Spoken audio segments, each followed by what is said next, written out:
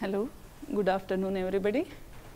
I am going to speak about photoelectric effect.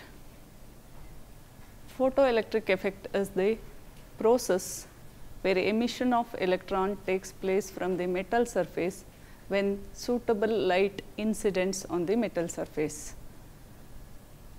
These emitted electrons are called as photoelectrons, and current produced due to these photoelectrons is known as the photoelectric current. This experimental observation can be explained like this.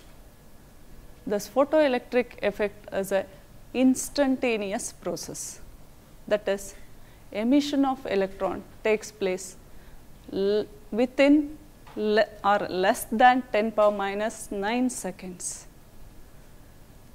And in order to emit electrons from the metal surface, minimum frequency light is required, below which there is no emission of electrons from the metal surface, and this minimum frequency of light required to emit electron from the metal surface is known as the threshold frequency.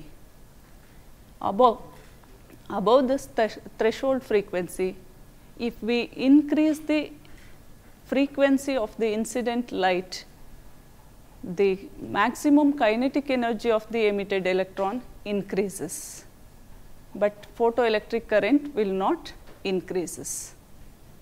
Above threshold frequency, if we increase the intensity of incident light, the photoelectric current increases.